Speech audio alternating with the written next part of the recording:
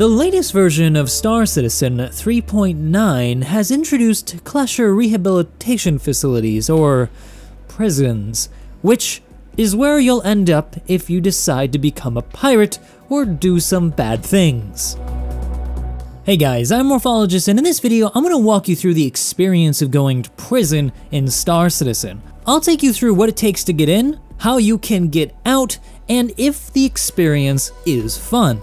I'll also explain why CIG thinks this is necessary and my own opinion on the matter. So sharpen your prison shanks and don't drop the soap. It's time to talk a bit about prisons. 3, 2, 1, open fire. Good job. Down.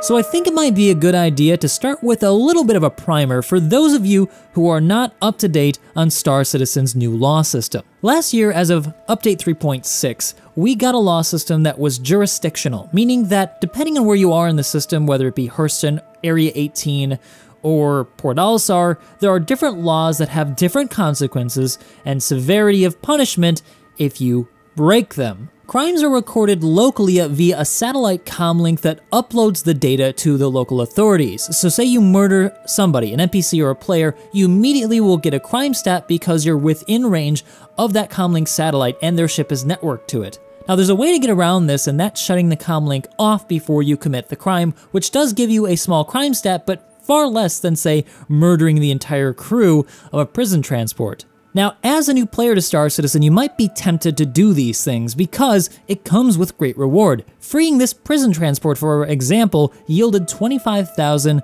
AUEC.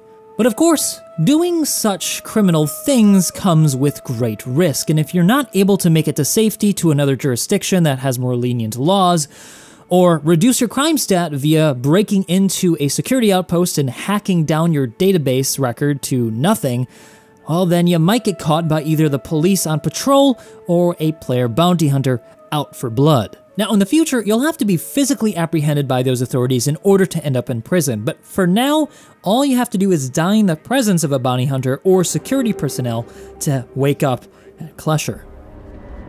Hello and welcome. You have been placed in a Klesher Rehabilitation Facility for violation of local law. Ending up in prison means all of your belongings have been confiscated and you've been issued a new prison suit. Pretty snazzy, eh? Now you got a couple of options here. You can stay in your prison cell or you can leave by enrolling in their work release program, which leads you out to the Pentopticon. Now this is where you can meet up with other prisoners and socialize, as well as grab some food, but most importantly, it's also where you can check the time remaining on your sentence. That information can be found at the Center Information Terminal. It'll tell you, depending on the amount of crime you've committed, in this case it was just trespassing, how long you gotta stay. Now in this case, I only did criminal trespassing, so since I got caught, I only have to stay in here for about 15 minutes. Maybe I did it multiple times and I'd have to stay in for an hour. In these cases, it might make a lot of sense for me to go reduce my sentence substantially by going into the work mines and doing a little bit of mining to reduce my sentence to nearly nothing. But it doesn't come without any risk. The mines are massive, and I mean massive. If you've played in caves before in Star Citizen, this is nothing like that. It's much bigger and much easier to get lost. There's also the little problem of not having any oxygen in these caves, and so every so often, you'll have to top off at one of the oxygen supply stations that you'll find sparingly inside of the caverns. And that's because they don't want you going off too far into the caverns and trying to escape. If that's not bad enough, you also have to worry about other prisoners. You see, there are stashes located about the caverns where you can find some supplies like food and water, which can help you escape if that's your goal. But they can also have shanks, which means if you don't have any friends to watch your back, or you're not watching your own back and you find a nice vein of hadnite to reduce your sentence by a few hours, well, you might get stabbed and your stash might get stolen so they can get out quicker than you. Make it back with your ore stash intact, and you'll be able to make it out much sooner than your original sentence. Attention! Attention! Please direct your attention towards the front gates. One of our guests has completed their rehabilitation and is being released. Let's give them a round of applause. Good luck back in the world, civilian. But let's say, for example, you're a very wanted pirate and you finally get caught. You're sick of eating the prison food and you're not getting out today or maybe even tomorrow, and you've got no desire to go mining. Well, you might want to consider escaping. But don't take it lightly. It's no easy task. Assuming you get past the armed guards and the automated turrets, and you avoid slipping and falling and impaling yourself and ending it back in the facility with an hour added, you might still run out of oxygen, food, or water before you reach the surface. But let's say you came prepared and you finally make it to daylight. Well, there's one other big problem you might want to consider. Klesher is located on Aberdeen, a moon orbiting Hurston, and the average surface temperature for daytime is 450 degrees Celsius and nighttime around 150. Star Citizen 3.9 has added environmental effects to players, meaning extremely hot or extremely cold environments will have detrimental effects on the player's health, causing severe dehydration or death due to exposure. Which you might think is fine because you'll just arrange a pickup. Well, Klesher isn't exactly unguarded. There are turrets, and, well, they might not make it to you in time. Then there's also the problem of bounty hunters. Yeah, the moment you went into those caves, Klesher put a bounty on your head, and everybody in Stanton wants you dead. And finally, even if you manage to make it out alive, you still have to go through the trouble of clearing your crime stat because, oh yeah, they confiscated everything you own. So you won't have any weapons, you won't have any money, and you won't have any ships. So you will need other people's help in order to clear your crime stat and get back all of your inventory.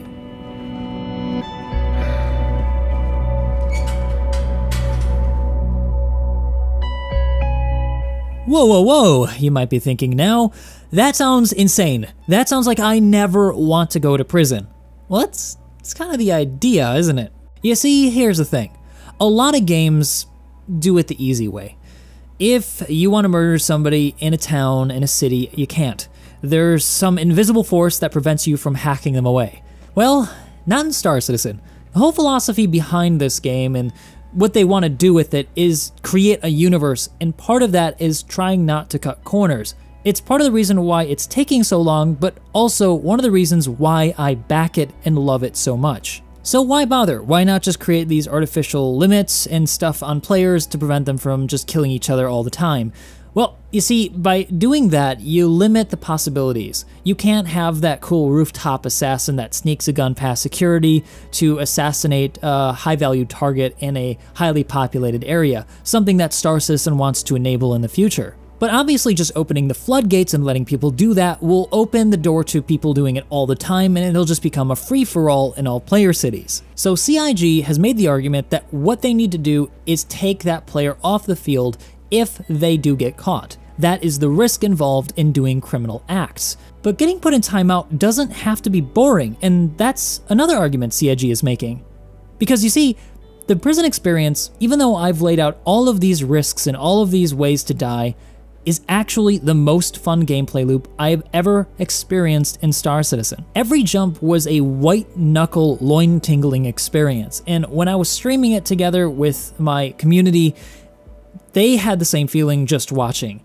The feeling of vertigo, the fear was real, and it was wonderful to get that out of Star Citizen. And to that end, I don't think I'm going to be making a tutorial video of how to escape prison, because I think that that's something that you should discover on your own, because it is a lot of fun to do so. Utilizing people in-game using VoIP, teaming up with other inmates to try to get out is incredible and immersive. And if I just tell you how to do it, it's going to completely destroy the experience. Now, some people have pointed out that there's a downside to this, and that there is eventually going to be a discovered fastest way out, and that you'll be able to meta it down to a few minutes or something ridiculous. And to some extent, this has already been managed even just in First Wave PTU. But here's the thing. No matter how fast you're able to make it out of the caves, there's still the multiple things you have to get through in order to just get out, and ultimately the goal of getting you out of the playing field because you got caught is achieved. You are sinking time into this fun experience, and you're not continually ramming somebody on a pad because of it. Additionally, I think that the PU release is going to be a very different experience, because now that we have persistence of inventory, people have a lot more to lose. They don't want to end up in prison, they want to continually earn money, and so they're going to try to avoid it at every turn. And if they do get caught, something else that you should keep in mind is that I think that this is going to be our next jump town. This is where all of the PvP players are going to be coalescing, and that trying to escape is going to be a lot harder than it appears right now on live streams and on videos, because so many people are going to be waiting outside to kill escapees, just to PvP other players. And it's already really just started to happen. People are getting past doing the puzzle and are now looking for that PvP experience in the P2U, and they're doing it here at Klesher. There are now organizations camping out trying to kill people they specifically don't like and don't want to escape from prison. People who, for example, have repeatedly harassed their traders, and it's understandable then that these organizations would want that individual to serve out their sentence. So if you get a chance, try the prison experience as soon as you can once it comes to live, or if you have P2U access, because I think after a certain point, it's going to be really hard to escape using the prison escape method. It's also worth noting that the escape route that I used on stream is only one of a few possible ways out. Apparently, there's ways out through the mining caves that people have yet to discover. I'm really interested to see who finds it first. I have to admit, I was skeptical at first about prisons. I thought that they might be a really tough sell. But after having experienced it myself, and after chat having seen it for themselves in my Twitch stream, I think everybody has agreed. This is awesome, and we want more stuff like this. CIG, keep going. This is great. And even better is that CIG has said that they're planning on adding even more to prisons in the future, like specific mission givers that will give you unique items and unique quests that will make the experience itself even more enjoyable, fleshing out the underbelly of the Star Citizen universe a little bit more. It isn't perfect though, obviously. Some people have encountered some physics issues bouncing off walls because of the low gravity environment, but I think what it really needs right now is more player movement options, being able to sidestep small and very thin ledges, and also being able to catch a ledge if you just barely miss it so that you can pull yourself up. I think that these added features could make the experience a little bit more immersive and maybe even forgiving if you're able to just barely make that leap. But what do you guys think? How was your experience in the prison, if you experienced it yourself, or if you've watched me on stream do it? I want to know down in the comments section below.